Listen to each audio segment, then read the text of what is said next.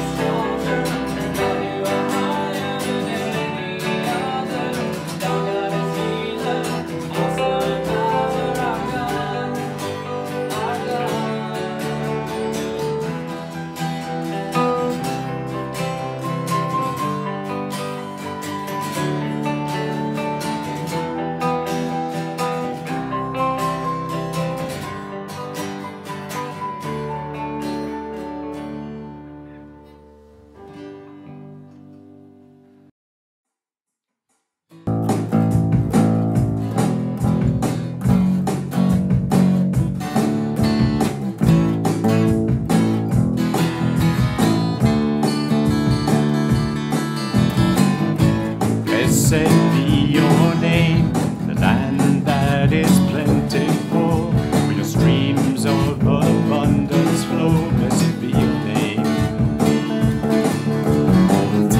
Blessed be your name, when I'm found in the desert place, when I walk through the wilderness. Blessed be your name.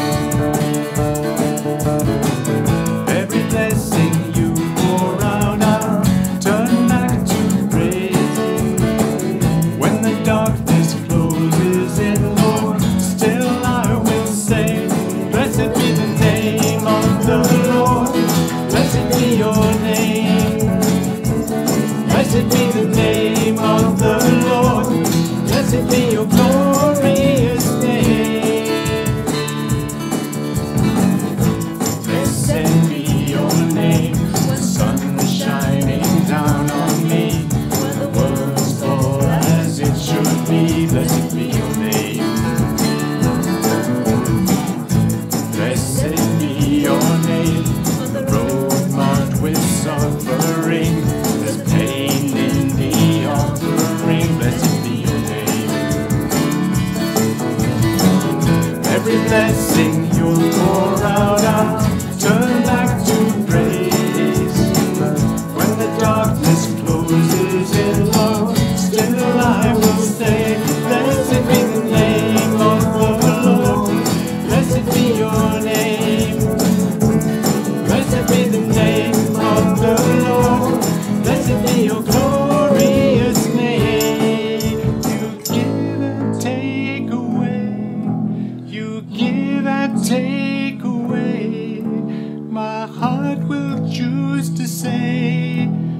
Lord, blessed be your name. You give and take away, you give and take away.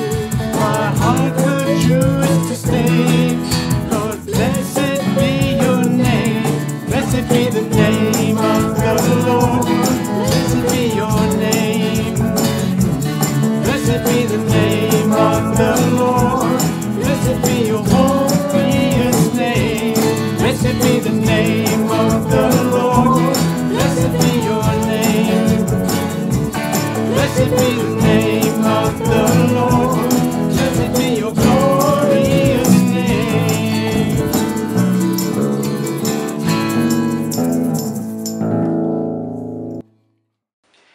Even though we're separated by the conditions during this season, Westlake has a lot of ongoing ministries, and you can check out some of those different ministries on our website. There's a full list of where we are and what we're involved with there. But for this evening, we want to highlight just a couple to let you know what's going on in those specific areas.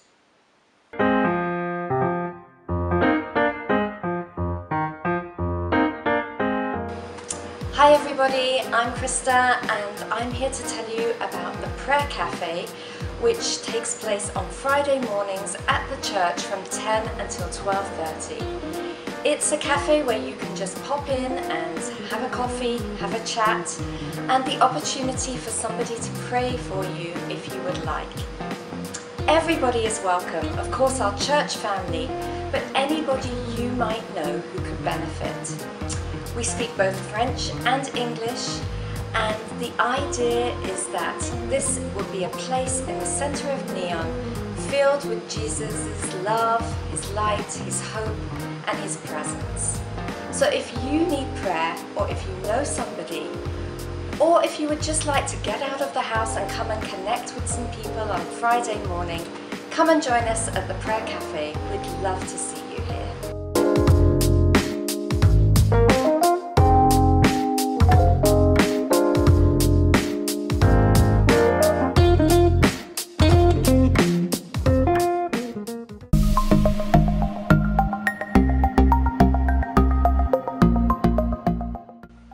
Hi, this is Paul Lepke, and I want to tell you about Men's Bible Study. We meet every Saturday morning from 7:30 to 9:30. Normally we meet together, but because of COVID, we've been doing all of our meetings by Zoom. We meet together mostly around a discussion around the Bible, but we take a lot of time to talk and to get to know each other and to pray together, and so in that way we do get to know each other better. Right? We've been going through the Gospel of Luke for a number of months. If there's any men in the Men's Bible Study, they're going to be chuckling because it's been going on for quite a while. But we're taking a break and we're doing the discussion on soul keeping. People ask us, why is it only men? A number of years ago, we learned that men past the age of a certain age have a very difficult time making friends, and so getting together just as men gives friendship among men a chance. And that's what we are. We're trying to help get to know each other and to become friends, to support each other as we walk our faith. And we work with men of all ages. You don't have to be a believer to come, but you will find out what believing in Jesus is all about and what the other men in the group believe about Jesus. So if you want to start your weekend with some manness, join us for Men's Bible Study. You can email me or telephone me and I'll send you the link to our Zoom, and I'll send you our weekly announcement. Hope to see you there.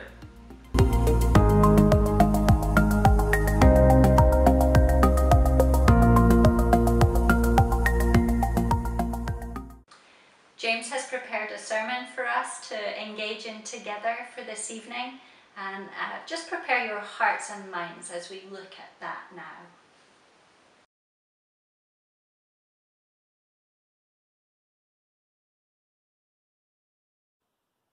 Well, I want to welcome you to our very first home church. I hope you're getting to know people and really praying that this will be a meaningful way of us doing church together. Right at the moment, we're in the middle of a sermon series we are calling Soul Shaping.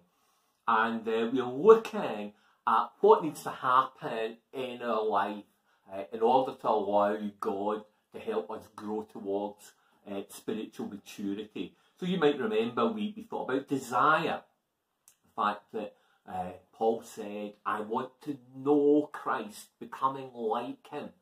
And then last week we thought about the role of decision, that in order for us to grow, that desire needs to be linked to decisions, the decision to stop living like we did before we were a Christian, to put on our new nature, and then allow the Holy Spirit to live that life of putting off things we know are wrong and putting on Christ and learning to live according to his example and by his truth. Well, today we're going to think about dependence. We're going to think about the fact that to grow we need to be dependent. A few years ago, Hillary Clinton, inspired by an African proverb, wrote a book called It Takes a Village to Raise a Child. And what she was saying was that in order to have healthy children, a community needs to be involved. And inspired by that, a pastor called Todd Balsinger wrote a very good book called It Takes a Church to Raise a Christian. And what he was saying was that in order to grow as a Christian, in order to move towards Christian maturity, we need to be part of a community. We need to be part of a church. And in that book, he quotes James Packer, who says, we should not think of our fellowship with other believers as a spiritual luxury, an optional extra to our private devotions. We should rather recognise that such fellowship is a spiritual necessity. For God has made us in such a way that our fellowship with him is fed by our fellowship with fellow Christians. And that fellowship needs to be deepened for our enrichment. And James Packer talks about that because of passages like the one that I'm going to read to you now. And so we're going to read from Ephesians chapter 4, earlier in the chapter that we looked at last week, and beginning to read at verse 11. For Christ gave the apostles, the prophets, the evangelists, the pastors and teachers to equip his people for works of service so that the body of Christ may be built up, until we all reach unity in the faith and in the knowledge of the Son of God and become mature, attaining to the whole measure of all the fullness of Christ. And then we will no longer be infants tossed back and forth by the waves and blown here and there by every wind of teaching and by the cunning and craftiness of people in their deceitful scheming. Instead, speaking the truth in love, we will grow to become in every respect the body of him who is the head, that is Christ. From him the whole body, joined and held together by every supporting ligament, grows and builds itself up in love as each part does its work. And we thought last week about the fact that this teaches us that the leadership of the church, the ministry of the church, is all there for one great purpose, to produce mature Christians. We the church, our business is a life transformation business, and our product is maturing Christians. We're not there to attract a big crowd. It's great if more people come to faith. What we're there and exist to be is a community that cultivates Christ's likeness. And of course, Paul here is talking all about that. He talks about maturity twice, and actually, literally, he says that he says, let's grow up into Christ. It's a command. We have to grow up. So how does that happen? Well, I remember when I was doing one of my very first preaching courses, the lecturer said that before we write any sermon, we had to write a thesis statement. And the thesis statement is just a sentence that sums up what we believe the passage of Scripture is teaching. So this is my thesis statement for this passage of Scripture. You need a community to grow in maturity. You need a community to grow in maturity. That's what Paul is saying here in Ephesians. He's saying that in order to grow up into Christ, in order for us to become mature, as he describes it, we need to be part of a church. We need each other. Community is indispensable to maturity when it comes to Christian spirituality. And the very essence of what we're going to look at tonight is from verse 15 into 16, where he says, instead, speaking the truth in love, we will grow to become, in every respect, the mature body of him who is the head, that is Christ. For him, the whole body, joined and held together by every supporting ligament, grows and builds itself up in love as each part does its work. Now, what Paul is reminding us there is that we have fellowship in two levels. He imagines the church as a body of Christ. It's his favourite illustration. And he says that we've got fellowship vertically with Christ. He's the head, so we are connected to Christ. But also, he says, at the same time, it's from Christ, the head of the body, that the rest of the church is connected. The ligaments and everything is held together in Christ. So what he's saying there is that you can't be connected to Christ without being connected to other believers, other Christians. So the vertical part of fellowship is intrinsically connected to the horizontal. You can't have one without the other. That's what Packer was talking about earlier when he said that Christian fellowship is absolutely essential. It's a necessity. Now, how does this work? Well, right in the middle of those two verses, Paul talks about the church growing and building itself up in love. That's how maturity happens. And he says that occurs when we live our lives, when we live interconnected lives and interdependent lives. So the first thing is, in order to experience this community that leads to Christian maturity, we need to live interconnected lives. Paul talks about being joined and held together by every supporting ligament. And right the way through all of his letter, Paul speaks about us being members of the body. And just like your heart and your lungs are all interconnected, they're all connected to one another. In the same way, in the body of Christ, we're connected to one another. We don't live parallel Christian lives. We're not a group of individual Christians that simply meet in the same place at the same time. We are connected through Christ. We live interconnected lives. And that means in order to grow beyond maturity, you need to be connected to other believers. And that's got to mean more than turning up for a service on a Sunday.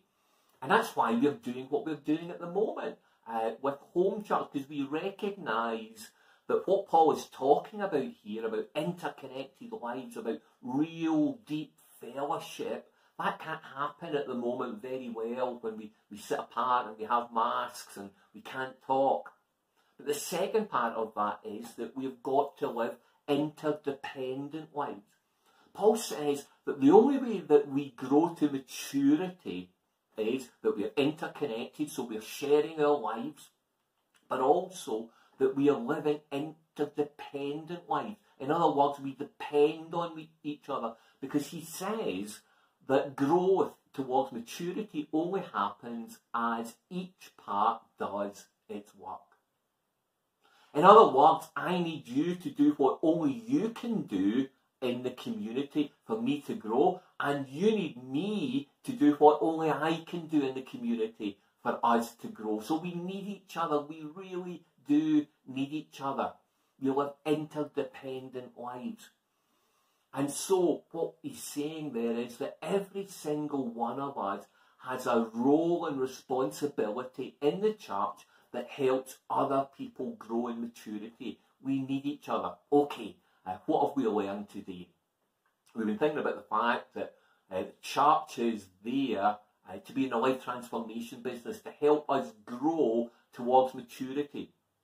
But we realise that that can only happen whenever we live interconnected and interdependent lives in a community, when we minister to one another and we receive ministry from one another. All those one another's, when we care for one another, encourage one another, pray for one another, build one another up, hold each other accountable. All of that ministry has to happen between us in our interconnected lives, and so that we can grow.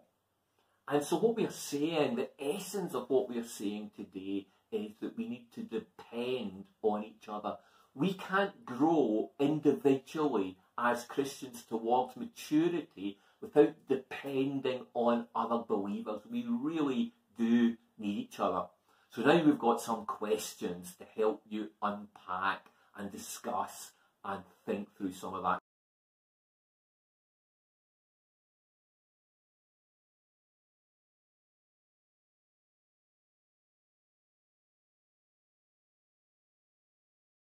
Thank you for joining us for worship today. It's been great to have you.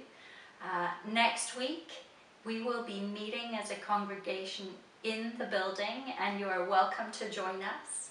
If you don't want to do that, there will also be an online service that you can watch on YouTube. Have a good evening. Good night.